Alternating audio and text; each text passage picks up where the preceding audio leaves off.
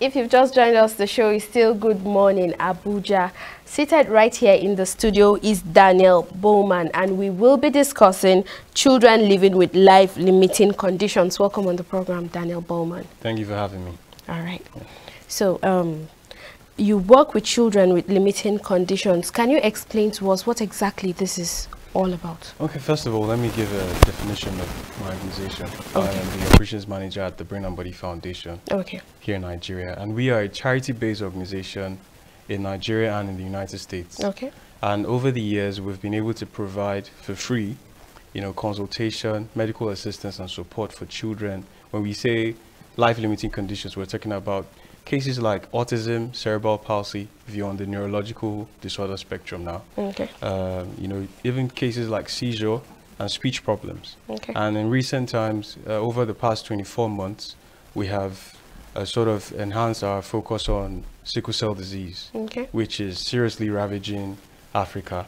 And Nigeria is on top of the epidemiology list of SCD in Africa. So that is our focus so far. Okay. Yeah. Do you have a statistical data as to how many children in Nigeria are possibly living with these conditions? Well, for the neurological disorders, I would say that for most part, we cannot categorically say that these are the numbers. Okay. But for sickle cell disease, Nigeria accounts for over 150,000 children, newborns, living with sickle cell disease. That is 33% of the global burden of sickle cell disease. And we know that this is something that is most often neglected. So Brain and Body Foundation is doing its best to make sure that we provide, care for these children, which is our core value. CARE stands for charity, advocacy, research, and education. Okay. So with these four put together, we are trying our best to see how we can get the word out there to so many people, not just the ones living with sickle cell disease, but also those with neurological disorders. But because one thing we've realized is a lot of people are not educated about these conditions. Okay. So if you're a parent living with a child living with autism or cerebral palsy or Down syndrome, they don't even know how to handle the situation. Oh. So even with sickle cell, we found that there's a bias, even with parents who have these kids. They are easily condemned. Most of the parents feel like they are, unfortunate to bear such a child. So what we're doing at the foundation is to see how not just providing medical assistance, but also educate these parents and provide them free consultation, which comes with counseling, letting them know that, their child can have a better life. Okay. Yeah. I am actually surprised to hear that. Now that's talking about sickle cell. I'm surprised to hear that that huge number of children are still being born with the sickle cell disease. I know that a lot of advocacy there has been a lot of advocacy going to the grassroots to tell people, okay, this is it. How comes? Is it that it doesn't, the advocacy and the education, the awareness doesn't get to the people it's supposed to get to? Well, why do we still have that large number? Well, mostly because, like, from our practice, what we've learned in our clinic is that a lot of these parents that give birth to these children live in areas where they are not exposed to education. Okay. Lots of them, majority, are in the remote axis of society. They are not exposed to technology like TV. Most of this information doesn't even get to the radio anymore. It's mostly online on the internet.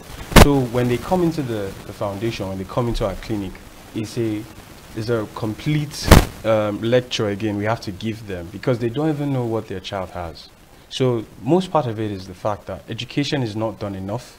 So we're also advocating for change at the same time, trying to put the word out there so that lots of people are aware of the issue. That's why we're clamoring for more genotype testing in the case of sickle cell disease. How parents, future parents, can be careful, know what your genotype is, so that when you look to having children in the future, you should know the outcome if you go against, the right thing to do, which is not to, if you have the AS trait, you shouldn't be planning to have kids with someone else who has the AS trait, because the likelihood of giving birth to a child with sickle cell is definitely there. Okay. In your experience, what are the things that parents and caregivers do that is a no-no when caring for their children and wards? Well, I would say, like, from lessons learned in the clinic, we found cases where parents coming and the children are neglected. There's almost like tiredness. They're exhausted about the situation. Most of the mothers are, at the time where they're still pregnant, you know, they are not managing their nutrition well. It's almost as though they just are careless about certain things, which leads to future complications. So we're also encouraging mothers, pregnant mothers, and those who are nursing as well, to be very careful, to be, you know, to guard their bodies against infection, because most of these cases start from infection. You know, correlation is not causation, you know, but at the same time, we have to know that mothers who give birth to these kids, it starts from infection, it starts from poor nutrition, even the babies are infected, and that could trigger, you know, challenges with the brain and so many other things that could occur after that point. You know, just yesterday, I was having a conversation with someone, and he said he has 10 children, and the 10 children being born in his house, none of his wives went for antenatal. Wow. And the children are in good health, and he doesn't think it is necessary. What he told me in his words, he said, it is our type that go for antenatal. What kind of awareness, how do you think such people can be reached? Well, you see, the truth is, I would say it takes more than one person to do this job. It takes a whole nation, it takes every individual to be aware that the life of your child is very important, especially as a parent, especially when you're thinking about having children. Yes, he's fortunate to have 10 of them in good health, but that could not be the case for somebody else. Yes. Why we encourage antenatal is because you just might not know what might occur. So your frequent checkup in the hospital helps you as a mother better prepare for your child when it's time for delivery. So please, if you're out there, consider antenatal. It is very, very important. Yes, it is. It can't be overly emphasized. Yes. Yeah. And I don't think it is for a particular class of people, because he told me it is for us, and I'm like, yeah, you know, and that also adds to the fact that whenever I just talk about education, you know, he's not exposed to the fact that there's no such thing as us, you know. So it's for everybody, and as much as, yes, it's not easily accessible, because we also realize that poverty is a big issue, is why these kids also have these problems. You know, they don't have enough, they're financially burdened. So you can't even see somebody who is not with enough money go to the hospital because the medication or the routine checkup is expensive. You know, in Nigeria here, very few people, even in our clinics, they come in, they've given birth in churches, mosques, there's a midwife around their area, that's where they give birth. You know, nobody actually goes to a proper hospital. So that's the challenge. Okay. As an organization, how do you approach the long-term care of these children? Well, let me answer this first by saying that in more developed countries, you know, advances in, you know, diagnostic techniques has helped characterization and definition of diseases and disorders. But also we found out in the Brain and Body Foundation clinic that, you know, with the therapeutic practices, and because everything we give them are nutrients that helps, you know, brain development, that helps to repair tissue damage and build and improve their quality of life. Now, we found significant improvements with these children over the years who have been taking the nutrients we've been giving them. You know, and currently now in the pot, because we're addressing sickle cell disease, like I said earlier, and our end game with sickle cell disease is to reduce the number of children, the mortality rate of children, you know, dying before the age of 5, living with sickle cell disease, from 75% to less than 10% by 2025. So it's a big plan, and to tackle this number of 150 children being born every year is not easy.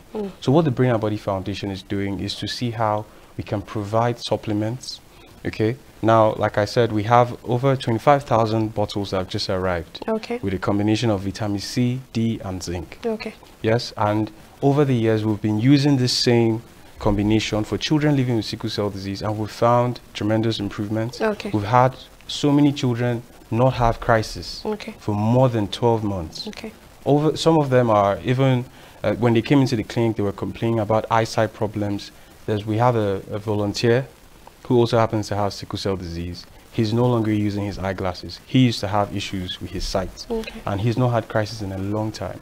So we find that these supplements, these nutrients are working, and we're advocating that the government would endorse our work. We've actually been mandated by the federal government to go on with this practice and see how we can improve more lives with children living with sickle cell disease Okay. and neurological disorders as well. Okay. Yeah. Thank you so much for giving us an insight into the work you do, and wow, you're doing a lot. Well done. Thank you. Thank you for coming on the program. Just to add quickly, if we're also calling for volunteers who would like to help our work. Okay. So if you're interested in helping out the foundation, you could find us at brainandbodyfoundation.org/volunteer, or you can send a message to 08063656715. All right. Thank you. All right. Thank you for coming on the program. Thank you very much. We have been conversing with Daniel Bowman, and we've spoken about children living with life-limiting conditions, and they're doing such a great job. Now,